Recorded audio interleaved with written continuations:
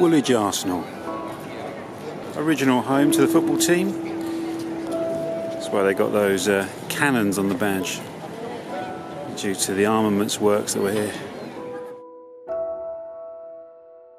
That's the site of the old Royal Arsenal.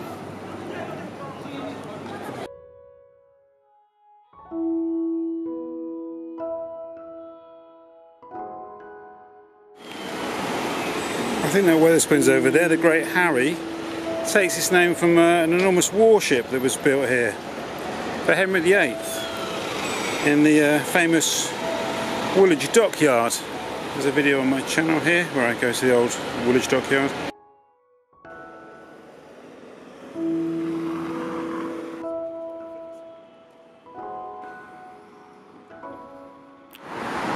As you can see, there's a lot of development going on around Woolwich. The old Royal Arsenal's already been developed, sort of into like a massive gated community. But you can see, look, loads more happening around here.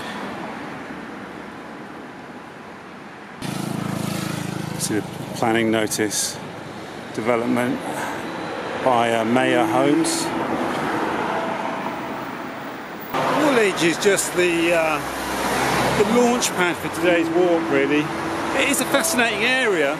Obviously Woolwich is is a garrison town still, actually. It's got a bit of that feel to it. Just over here, behind me, is still the Woolwich Barracks.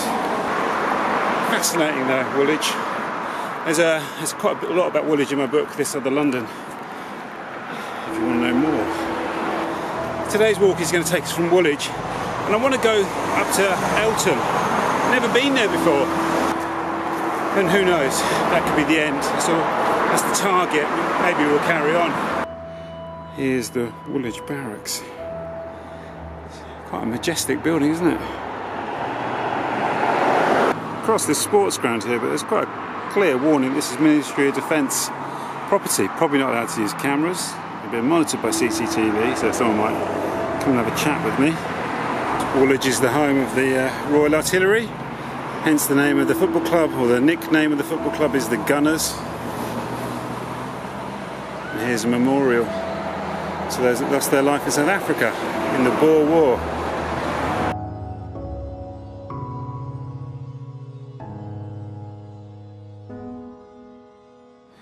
I'm going to make my way now across Woolwich Common up towards Eltham Common.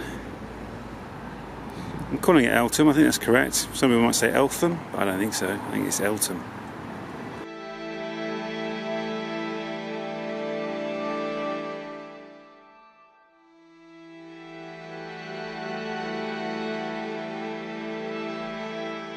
These last days of summer are glorious.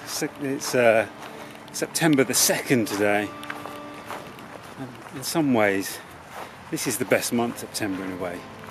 Because you get the sun is just warming rather than burning. It's a nourishing sun. As the summer burns itself away, you kind of get a lovely golden light this time of year. I do love it, even though it's sad that the summer's ending and the evenings are starting to draw in a bit more. There's something quite beautiful about it as well.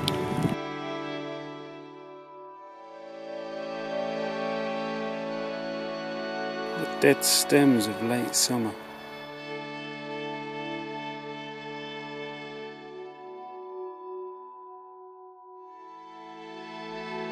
This is a fascinating passage across Woolwich Common. These dried out tall stems.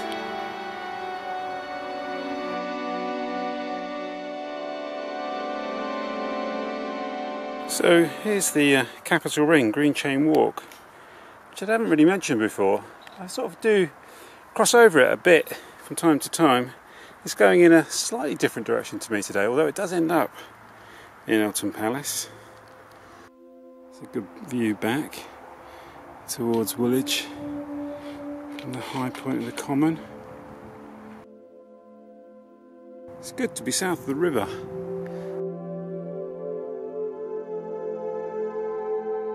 It's interesting, you can see here, I'm kind of walking between the walks that I did with Ian Sinclair last summer.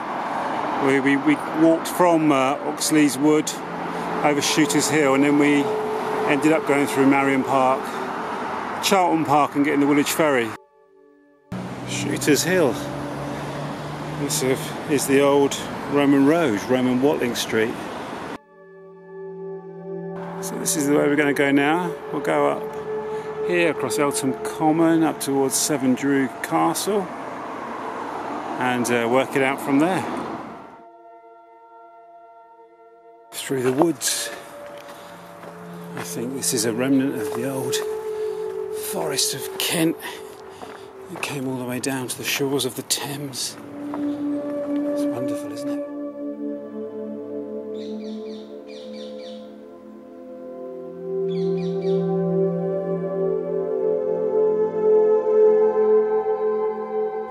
The ever useful information boards. Oxley's Woodlands, Castle Woods. Welcome to Oxley's Woodlands, one of the last remaining ancient woodlands in London. There you go, 8,000 years old. So this is Severndroog Castle, which I believe is just built as a memorial, like a monument on the top of Shooters Hill to a little nobleman. We go to the top of Severndroog Castle.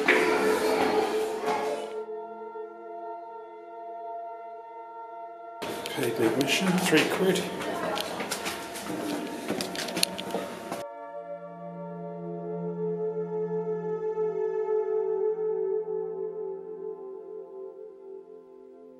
Here we go onto the roof of Severndroog Castle. Wow. So we're 500 feet above sea level here. It's incredible. Across the Thames there, you can see the city, the Shard.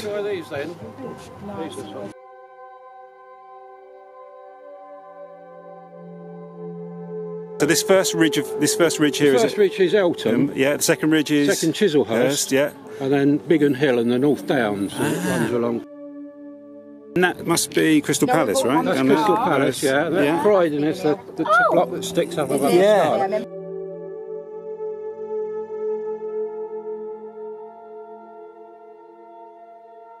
It's interesting when you went in that the gentleman gave a little kind of talk about Severndroog Castle. And Severndroog, the Battle of Severndroog, was the battle when the East India Company defeated a local Indian prince, and marks the point at which the East India Company became basically the colonial rulers of India for the next 100 years. So in a way, it's a monument to the Commodore who led that successful battle. But also it's a monument to the start of British rule in India in a way, isn't it? Which gives it a slightly different twist. Back through the woods. I don't know if this is Oxley's Woods, but I'm certainly heading towards Oxley's Woods anyway. You hear the distant sound of a band playing. So that was actually called Jack Wood. And Oxley's Wood is over there. Actually, I'm sort of heading in this direction towards Eltham, so I might not go through Oxley's Wood. I'm tempted to go and listen to that band, but there we go, a gig on the hill, a gig on Shooters Hill. That little brick building up there where the music is has one of the finest views of any cafe in London. Look, if I turn around, over there, look at the view. You can sit up on that little terrace and drink that in the morning.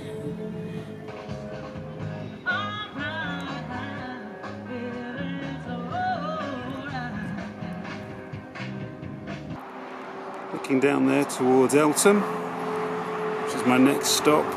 Just going to go through Eltham Park and then walk through Eltham. So Eltham Park North, which is actually Shepherdleas Woods, a name redolent with echoes of the past. And here we go. So it's been a real woodland walk, isn't it?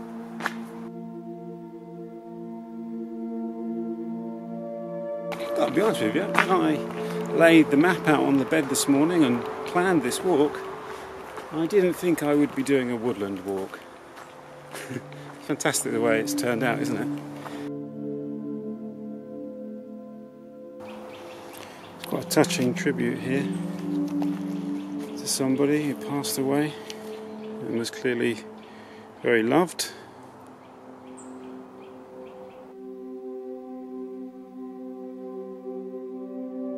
I'll tell you what, Eltham is certainly very sleepy on a Sunday afternoon, about 4:30. I believe Eltham is the birthplace of Bob Hope, the comedian, actor and celebrity golfer.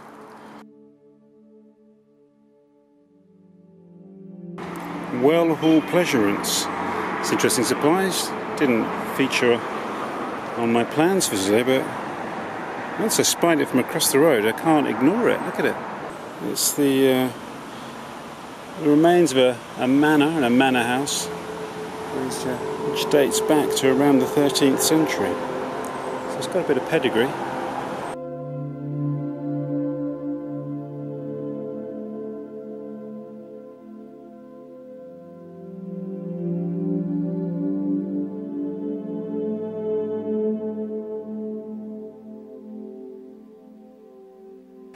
It's a fantastic little bit of a sort of Art Deco font there, isn't it? Sherard Mansions.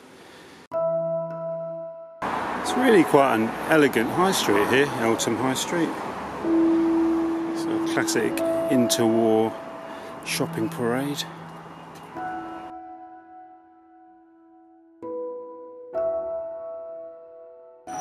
So I'm here at the crossroads, and I think I'm going to end this walk today at Eltham Palace.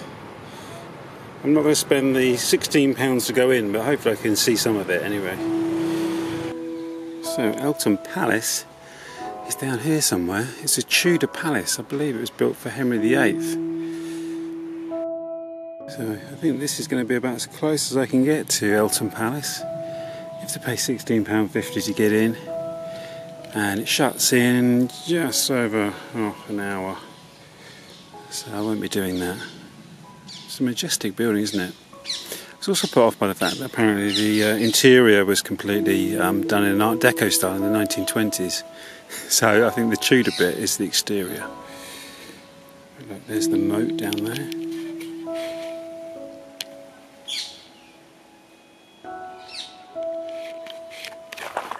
So I think I'll leave it here. Eltham Palace is a good place to finish. What an amazing walk. So we had kind of historic barracks down in Woolwich, ancient woodland, up on Shooters Hill, Severndroog Castle, crazy monument to colonialism, and then we've gone through more woodland and parkland, and we've ended up here at Tudor Palace, South East London. That is South East London. What a wonderful adventure it was. Right. So I'm just going to get a bag of chips now, and then jump on a bus back to Woolwich and back on the DLR.